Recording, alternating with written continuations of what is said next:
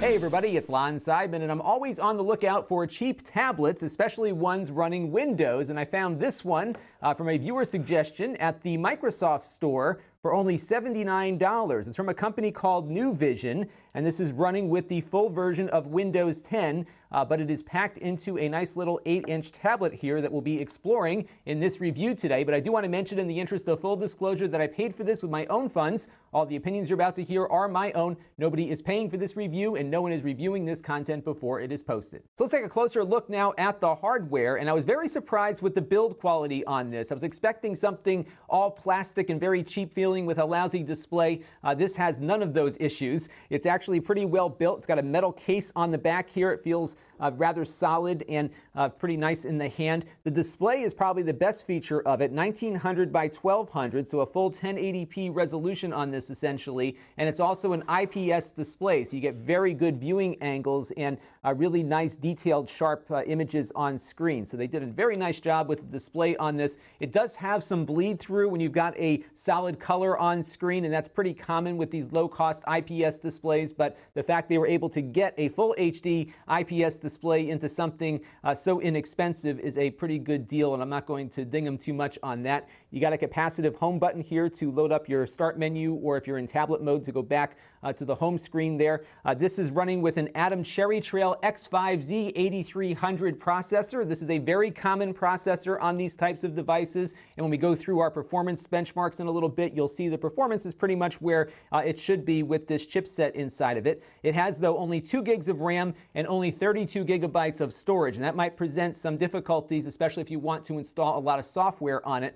There's some ways you can mitigate that a little bit, and I'll show you as we get through the rest of the hardware here, but generally pretty limited. But again, you're only paying $79, and you have to keep your expectations in check. It's got the full version of Windows. This is Windows 10 Home Edition built in, fully licensed, and because this was bought from the Microsoft store, this is a Signature Edition PC, so there's no junkware or adware or anything else loaded on here beyond just the normal Windows experience. I did find, though, when I took it out of the box, that the updates for it took forever, so plan accordingly. You'll probably want to update everything before you install software on it. On the side here, you do have a card slot for a MicroSD card. I did stick in a fast 16 gigabyte card to give me some space for installing some Steam games on it, and that's one of the nice things about Steam, is that it does let you install things on other drives, including SD cards. So I do have a pretty fast SD card in here, and I suggest looking for a more premium card with a very fast write speed to try to get as much performance as you can, especially if you plan to load some applications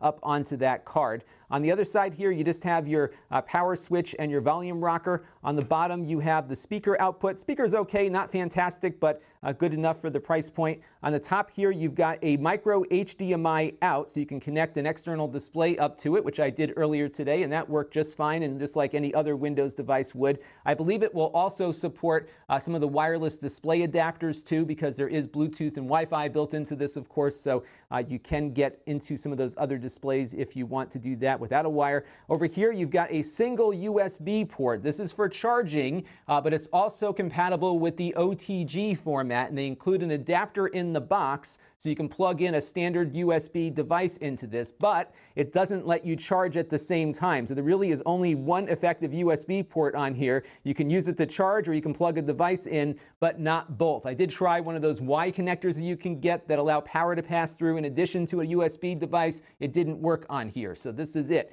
So that's probably its biggest limitation here, is the fact that it doesn't have a second USB port. Many of these tablets do. This one doesn't, but you do get what's something that a lot of Apple users don't get anymore, is a full headphone jack there, which also serves as audio input, and it's got 2 mics here on the top of the case. So overall, very nicely built. Doesn't weigh all that much either, 0.6 pounds or 272 grams. The battery on here, in light usage, I think you're going to get about 7 hours, give or take. If you start loading up a lot of games or doing some more intensive kind of activity, you'll see far less than that. But for doing tablet kinds of things like email and web browsing, I think you'll get 7 hours out of there without too many issues. There are 2 cameras on here. You've got a lousy camera on the front and a really lousy camera here on the back. The back camera is a 5-megapixel camera. It takes horrible pictures, as you can see here, and the video on it, even though it does 1080p at 30 frames per second, is equally bad. It looks like there's a frost or something over the lens. I did clean it before I uploaded those pictures there for you to see. So the camera on here is not its strongest selling point, but it does do well in other areas. So let's take a look now and see how it performs. So let's kick things off with some YouTube watching. I've got my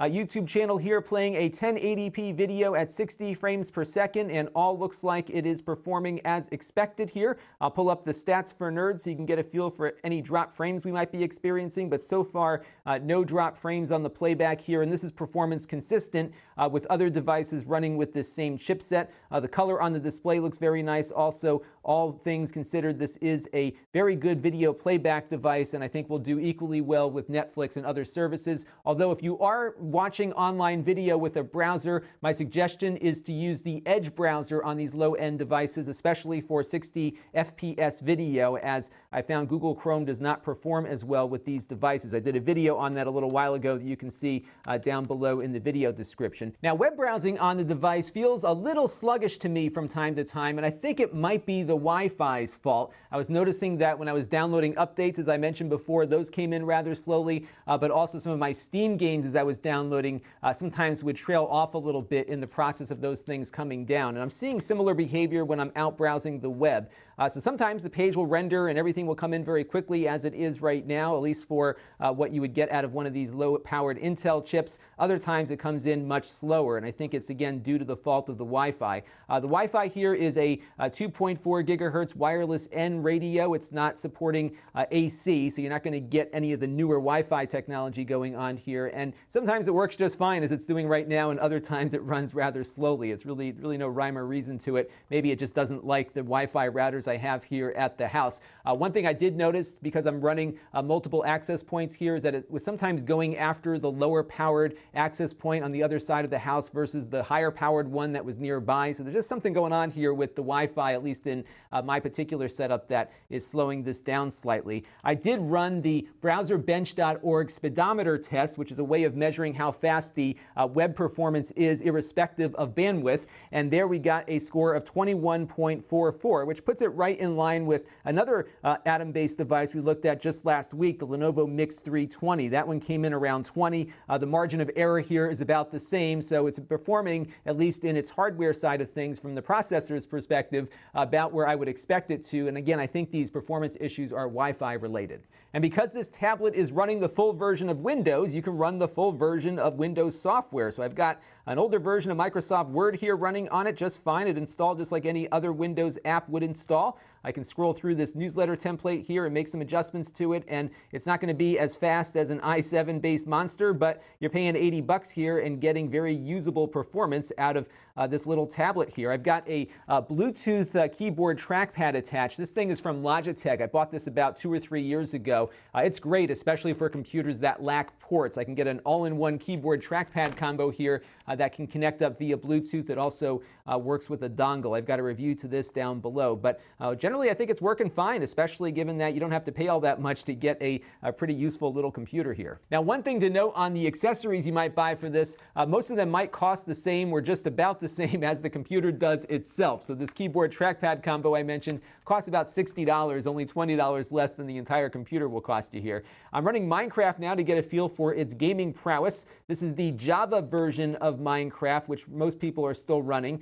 This is running at about 15 to 20 frames per second. Sometimes it does a little better, sometimes it does a little less than better, but we are running at 1900 by 1200. So I think if we reduce some of the image quality and went down to 720p, we'd have a more playable experience, but this does give you an idea as to what this little processor inside is capable of doing. So pretty impressive performance out of this thing, and I'm running the Optifine performance enhancing plugin. Now you can run Steam on this, of course, because it is a Windows-based computer, so let's take a look and see if Rocket League can run on it. So I've got Rocket League running here on the tablet. We are running at 800 by 600, but it is running pretty decently with all the settings turned down. We're seeing frame rates anywhere from 30 to 40 frames per second, so very, very playable here. It just doesn't look all that great, but it does give you an idea as to what you might be able to squeeze out for performance on this little tablet. A lot of the AAA titles like GTA 5 and others do not perform as nicely, but it is cool to be able to play some modern stuff on this device just in a very low resolution.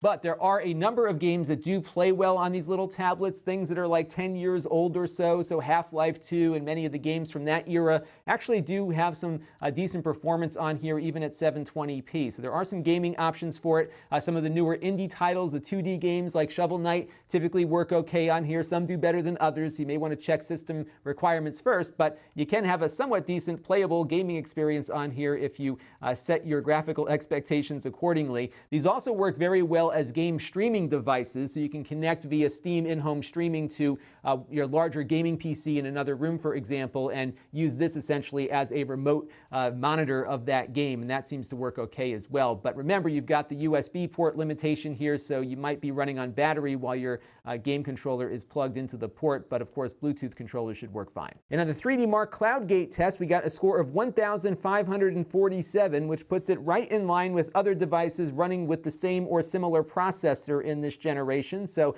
real good comparative here is the Voyo VBook V3 Ultrabook I looked at a couple of weeks ago. That one scored right within the margin of error as this one did, and we also saw very similar scores out of the Lenovo Mix 320 as well. Now, one last thing to take a look at is how well it can handle some higher end video playback. So I've got Kodi running here with a Blu-ray MKV file, full resolution and bit rate, and it's running just fine on here as it does on other devices with the similar processor. I did get 2 drop frames at the outset here, but generally it has been performing as expected, so that's a good thing. It doesn't do as well with the higher end HEVC stuff. So for example, this 60 megabit HEVC file does not perform so well, but some lower end HEVC stuff like this test file do perform okay. So I think if you're running stuff off of maybe a mobile phone, as some mobile phones now are starting to do HEVC recording, you'll be okay, but don't expect some Blu-ray conversion at a very high bit rate in HEVC to work. But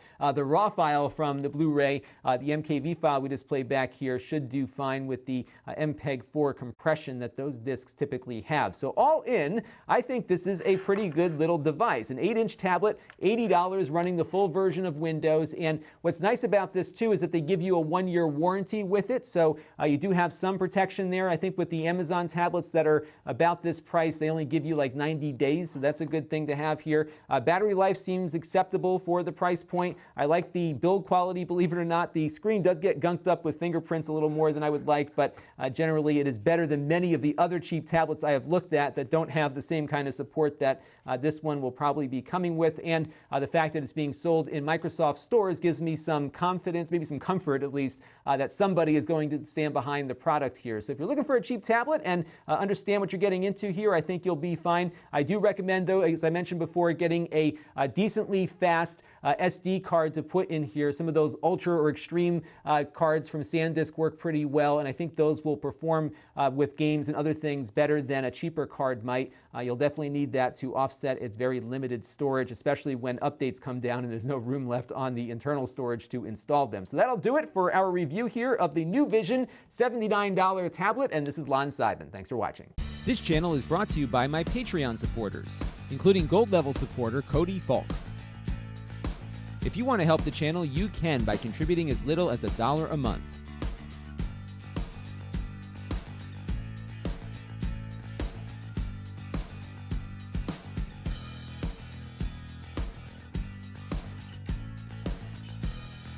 Head over to Lon.TV/Patreon to learn more.